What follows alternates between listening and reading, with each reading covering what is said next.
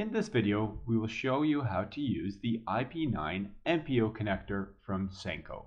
As you can see here, we have the lock ring, the bayonet style coupling mechanism, and the dust cap. To remove the dust cap, you must first pull back on the lock ring, and then simply twist the bayonet locking mechanism and pull off the dust cap. Once the dust cap is removed, this will expose the MPO connector.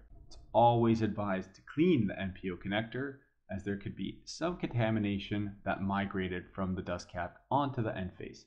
Using SENKO's Smart Cleaner, you can simply wipe and clean in the appropriate direction. Once it is confirmed that everything is clean, it's time to connect your IP-9 MPO. Take a look at the adapter and make note of the arrow. Then, on the connector, you will see that there is also an arrow. You will want to align these two arrows together in order to mate the connector to the adapter. Afterwards, simply twist the bayonet coupling mechanism and push forward the lock ring. To remove, pull back on the lock ring and untwist the bayonet style coupling mechanism to remove the IP-9 MPO. Now let's go over how to put on the dust cap. First, make note that there's notches on the connector. Those notches correspond to the same ones inside of the dust cap.